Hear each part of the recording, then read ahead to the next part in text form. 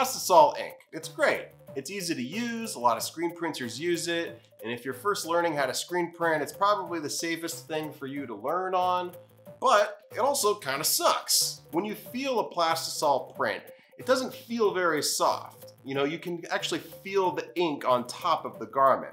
And maybe that's what you're into, but for me, I prefer a little bit more of a softer feel on my print.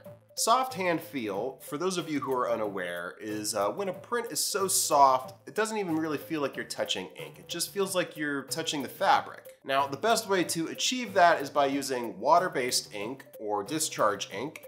Definitely not Plastisol ink, unless you are using a soft base additive. And that's what we're trying today. I'm gonna use this Wilflex Epic Fashion Soft Base. We're gonna add this to some of my FN ink, and we're just gonna see how it feels on a garment. And the design I'm gonna be trying this out on is this hoverboard design that I made. It's on a 230 mesh. Wouldn't really recommend this for anything less than a 230 mesh. I feel like when the soft base additive is combined with the ink, it just makes the ink really thin, and you know, that wouldn't really work out too well on a 110 or a 160 mesh. So we're gonna try it on a 230 mesh.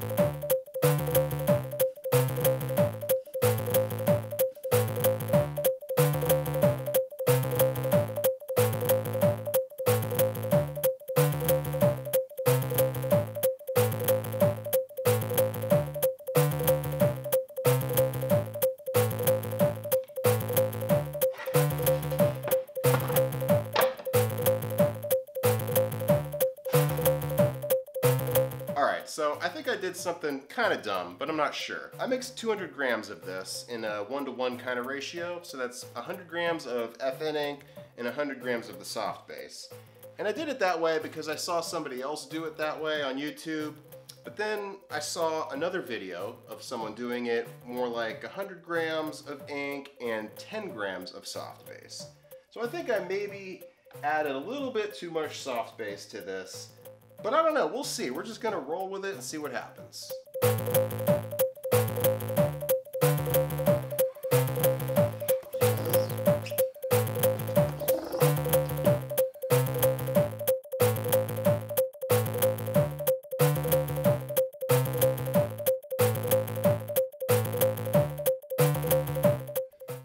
So I've got both prints here side by side. I've got the Plastisol on this side, and I've got the soft base mix on this side. The Plastisol, I don't know how well you can see this, but you can definitely feel the ink as a separate layer on top of the garment. Now, it's worth mentioning that I'm using FN ink, which is advertised as having a soft hand feel, but it's not necessarily the same soft as water-based ink. Don't get me wrong, it's still pretty soft, but not water-based or discharge soft.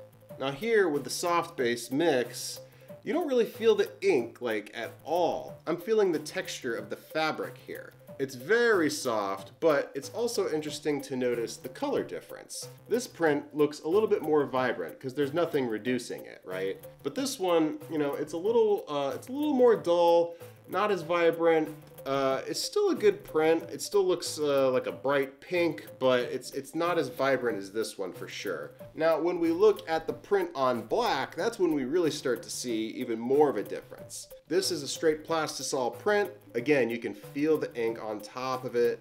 It's a good print, but it's definitely not soft. This, again, it's very soft, but you can almost barely see it. And it's interesting how it's changed it from a bright pink to more of a purple. But if I'm being honest, I'm really not that mad about it. I kind of like it. It gives it more of a vintage kind of feel. You kind of have to make that decision. Do you want your graphic to still be bright, or do you want to have a soft hand feel? I mean, you kind of make that trade-off there. I think in conclusion, I would stick to maybe just doing this on lighter garments like white or like a light blue or something like that, and then leave the dark garments for more like a discharge kind of print. Anyway, that's gonna do it for this video. Thank you for watching. Make sure you like, comment, subscribe. Get down in the comments, let me know what you think of the soft base here. Do you think you guys will use it? I personally really like having a soft hand feel. It's probably a good option for those of us who aren't totally ready to make that leap into water-based printing. But what do you guys think? Let me know in the comments. Anyway, thank you for watching. Make sure you like and subscribe. It really helps the channel. I appreciate it. And I'll see you guys next time.